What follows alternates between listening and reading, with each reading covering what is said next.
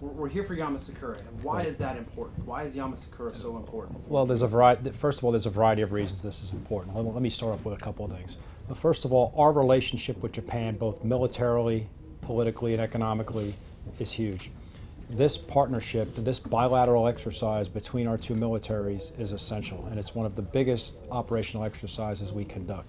It's also part of our rebalance of the Pacific, part of prevent, part of shaping, part of winning.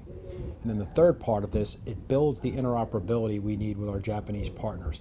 This is the first time in Yama Sakura, and we've been doing this now for over almost 30 years, where we actually have a true integrated bilateral command post. And what you see when you come into our COIC, our Combined Operations Information Center, are Japanese and U.S. soldiers not working separately but together, but actually together as one organization. This does a couple of things. It helps our training and readiness with our Japanese partners. More importantly, between myself and General Sobe, the Eastern Army commander, we achieve shared understanding and the ability to make shared decisions together, which has been instrumental in moving this exercise forward. Okay. And what is First Corps' role in Yama Sakura? Great question. Our role is we're here as a Joint Force Land Component Commander. So Corps right now leads that Joint Force Land Component Commander, and I am that commander. General Sobe is also the commander of the Eastern Army. So you have two Joint Force Land Component Commanders working side by side.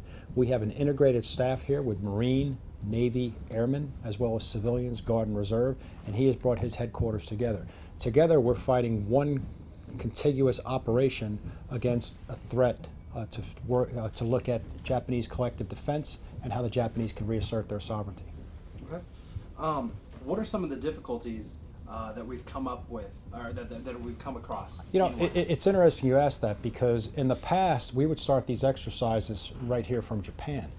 But the Japanese started earlier with us, and we started this planning back in March. We've been at this for over 5 months now, to include the Japanese coming back to Joint Base Lewis McChord for the RAMP-X, sending their J3 back, sending their staff back. So we've been integrated since that RAMP-X a few months ago.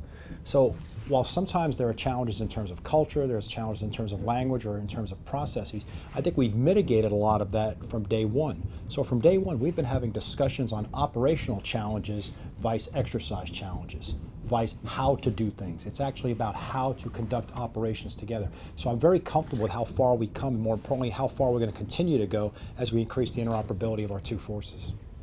Okay, and what do you think the focus is for this year's exercise? I think the focus of this year's exercise is a few things. First of all, as we said earlier, is to achieve shared understanding and decision-making between the two commanders in a bilateral way. But more importantly, the Japanese are looking at integrating new capabilities into this exercise this year, such as amphibious operations, such as the use of air, such as the use of cyber, such as the use of how to conduct operational sustainment and operational fires. So this is much different this year because the exercise is taking on a much more joint nature. It's also taking on a civil military piece with the integration of political impacts in terms of Tokyo as part of this operation and the impact it has on Japanese decision making for its political leaders. Okay. And what do you think the value is of conducting these kind of exercises? It's immeasurable. When you put forces together like this, you cannot measure the impact on readiness. Now, there's two aspects of readiness. First of all, we're achieving a certain modicum of readiness with the Corps headquarters being out here. Our readiness and our ability to be expeditionary, project combat power, and to assert ourselves from mission command has extremely increased during this exercise. But the readiness of our forces together to operate in this environment, to do the rehearsal, to do the reconnaissance, to build readiness is essential. And if we're going to partner with the Japanese in the future, which we will, whether it's NEO, non-combatant evacuation operations, humanitarian assistance, disaster relief, or contributing to their collective defense, we are ready to support them. And the last piece, and probably the most important piece, is the trust you build. Because you cannot surge trust. So the trust we're building in the terms of this partnership and the relationships we have with the Japanese military is something that will be beneficial for me, but more importantly for all the leaders that are junior to me that will continue this in the decade to come. Okay, so what about numbers? Like how many U.S. and Japanese people are coming together? He has about a little over 4,000. We have about 2,000 U.S. service members, and I said those span all the services as well as the Guard and Reserve. Okay. And we also have some civilian support. For example, I have a political advisor from the U.S. Embassy here in Tokyo, which has been essential and very helpful, as well as some interagency play. Okay. well, you said there's a lot of. You said there are some Guard and Reserve components out here helping in YS. What are they doing out here? What do you have? They're doing a variety of things. Some of them are part of the JFLC, the Joint Force Land Component Commander staff. Some of them are working exercise control, and some of them are integrated in the JTF, the Joint Task Force that provides the overall mission command for the exercise.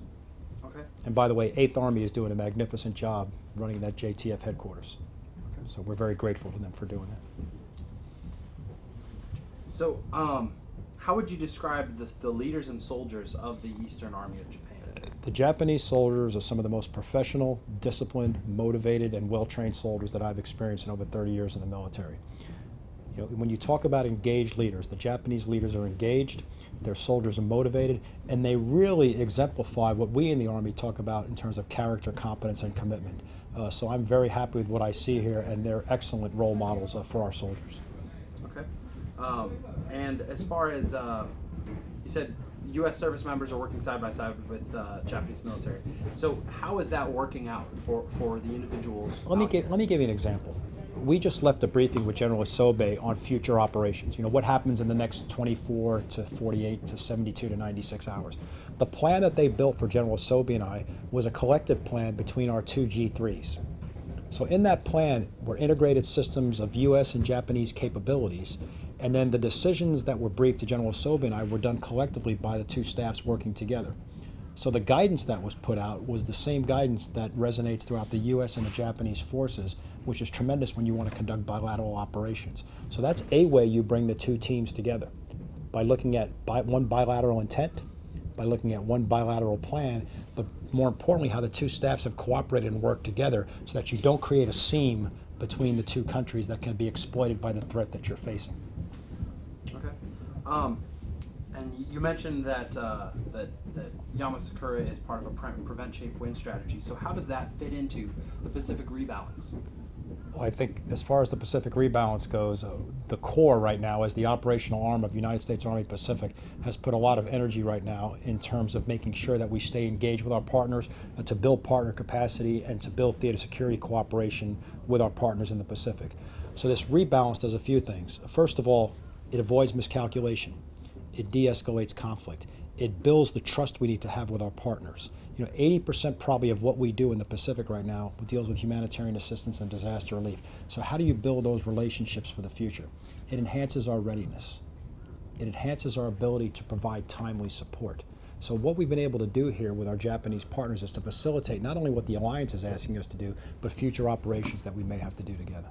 Okay. I think that's it. Let me look real quick. If there's anything that I missed, I think we got it all. Is there anything else you'd like to add, sir?